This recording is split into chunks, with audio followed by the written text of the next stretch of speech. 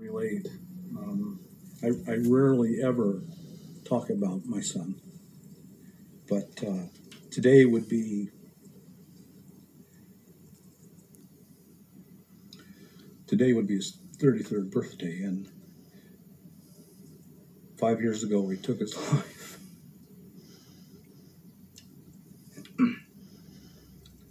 And I can still barely say that in a sentence.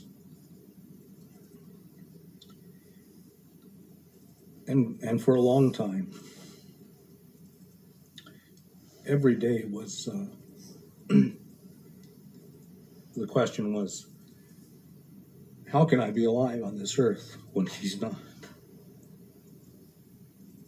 And I didn't have an answer. And those were some hard days. But I realized that I could honor him by helping people and serving people.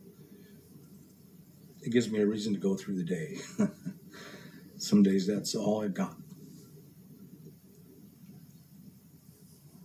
And out here, there's a lot of people our age, and inevitably there's grief and loss. And a lot of them don't get over it either.